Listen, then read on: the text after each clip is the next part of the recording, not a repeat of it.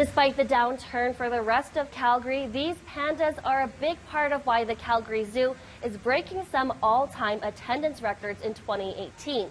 At the beginning of May, Panda Passage opened and Ershun Dao Mao, Jia Yu and Jia Pan Pan began their 5-year stay in Calgary.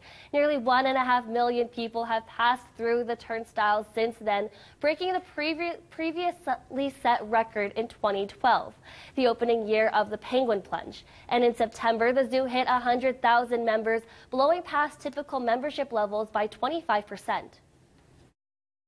You know, since the arrival of the panda in May, the attendance have been very, very strong, except for 10 days in August.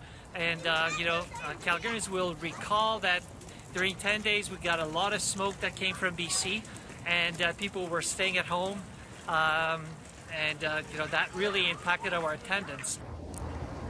The zoo says the new lemur exhibit and improved system to get tickets to people, a new bridge, and more concessions have also helped with the numbers.